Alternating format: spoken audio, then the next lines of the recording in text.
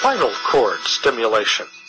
Spinal cord stimulation, also called SCS, uses electrical impulses to relieve chronic pain of the back, arms, and legs.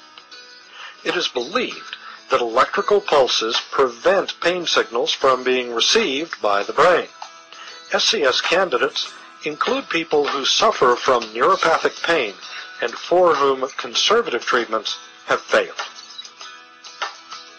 The injection site is anesthetized. One or more insulated wire leads are inserted through an epidural needle or through a small incision into the space surrounding the spinal cord, called the epidural space. Electrodes at the end of the lead produce electrical pulses that stimulate the nerves, blocking pain signals. The patient gives feedback to help the physician determine where to place these stimulators to best block the patient's pain. The lead is connected to an external trial stimulator, which will be used for approximately 1 week to determine if SCS will help the patient. The trial typically lasts around 7 days. If the patient and the physician determine that the amount of pain relief is acceptable, the system may be permanently implanted. At the end of the trial implantation, the lead is removed. The permanent implantation may be performed while the patient is under sedation or general anesthesia.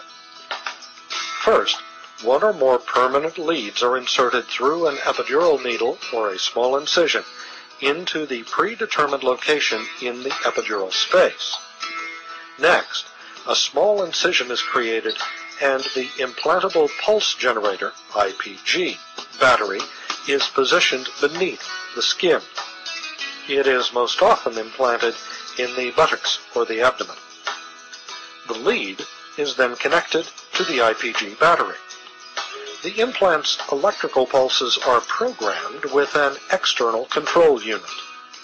The patient can use that external control unit to turn the system on or off, to adjust the stimulation power level, and to switch between different programs.